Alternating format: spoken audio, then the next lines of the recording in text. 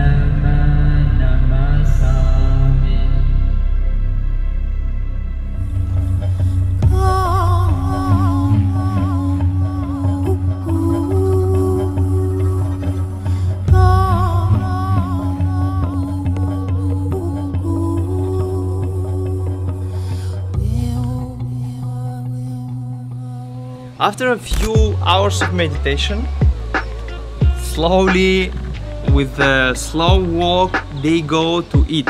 And every morning, every breakfast is different. It's like a present from the world. The world, through all the people, through all the hands, just give them all kind of different food. Just need to accept all the food what the nature is giving them through all the humanity hands.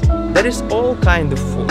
Cooked food, vegetables, fruits, grains, nuts. Even they give vitamins like spirulina. Anything that is given, they just need to accept. And after, with all this food, they're going slowly with awareness to eat it. But on the way to dining hall, there is a possibility to remove some of the food what they don't want. So they accept all the food before, but now they go in between dining hall and they can throw the food what they don't want to eat. So there is a beans, big beans with, usually they are full of all the food that the monks don't want to eat right now. So they just threw it, eating very slowly, very accurate, piece by piece. They feel the taste of the food. This is also a practice of awareness. It's practice to be consciousness, to be here on the moment. Just testing all the food, how it's entering, how the food is touching the tongue, what kind of sensation appear in the mouth when they put every food. It's a process of analyzing, discovering, exploring, the process to understand how it's working the life.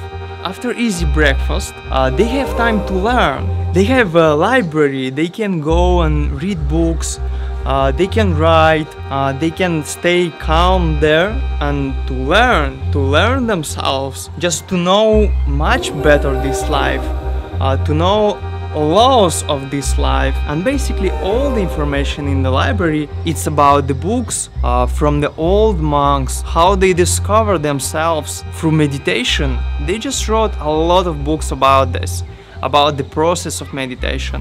One of the important books like Tipitaka, for example, teach us how to accept this world, how to accept pleasure and unpleasure, how to be with the nature, how to be in balance with the nature through this body. So in the beginning is simple reading, and after that they can go to speak with the teacher. So the monk can ask any questions to the teacher about meditation, just to be secure that the monk is going through right way, that is practicing on the right way. So the teacher can tell him a few words just to keep him on the way. Just go, just practice, just do it. After that, they have some more meditation, so they practice and practice. So again, food. We can notice that there is a lot of different types of body of the people who do meditation. Some of them are slim, or some of them are very big, yeah, because the people eat less or more. In meditation, all monks, they can experience how is the meditation with food and how is the meditation without food. What is the quality of meditation with food and what is the quality of meditation with less food or even without food. Some of them, they practice a lot and they eat very little, but some of the monks, they eat a lot and they practice a lot. In this way, we understand that the power of meditation becomes from the mind. They work with the mind, they work with the concentration, they work with the awareness. So the monk improves the power of the mind. He eat or he doesn't eat, doesn't matter. In this case, less stress, quiet place, no noise, no pollution, improves a lot to calm the mind, to start see the things that the mind could not see when he was running, when he was just doing things, just trying to do. And the habit of the mind of normal people is just to go, to do something. And if for some reason people start to sit and do nothing, mind starts to worry that it's something unusual, that it's not normal. Because all the older people, they are running, they are doing something. So I also need to go to do it. This is a wrong humanity habit outside of this kind of places like I speak about. So monks, they are in very calm, with a very connected state, mind and body, improving concentration. So in the evening, monks, they drink only juice at 5 o'clock, and this is the last meal that they have. After that, they can wake up very early, start the day very early, And how we know morning time is the most important time. And on the morning, the sunrise is the most pure time. Air, birds, all plants arise. So this is the most beautiful time of the day. It's why we need to improve our day and just to start to wake up early, like monks, like they're doing. Just to start to have less stress. So right now, it's a huge opportunity to you just to improve your quality of life, just to improve your day, just to improve your health. Just see what you eat. With this example of the monk, how they living, you can improve your day. You can start to do same. You can have a goal just to have a few days living like a monk in your room, at your house. Just simple. If you want to start to practice meditation at your house, you have a link in description of this video. I just do it for you. Just a simple 15 minutes Vipassana meditation, improving your concentration of the mind, just to have less thoughts, to reduce your impurities of the mind that's been collected from before. So improving concentration, mind becomes more faster, mind becomes more clearer, so it's possible to see where I'm going, what I want to do in this life, what is my purpose of the life. Just for you, just have a 15 minutes each day, once on the morning and once on the night. Or if you want to live like a monk, so practice and practice and practice.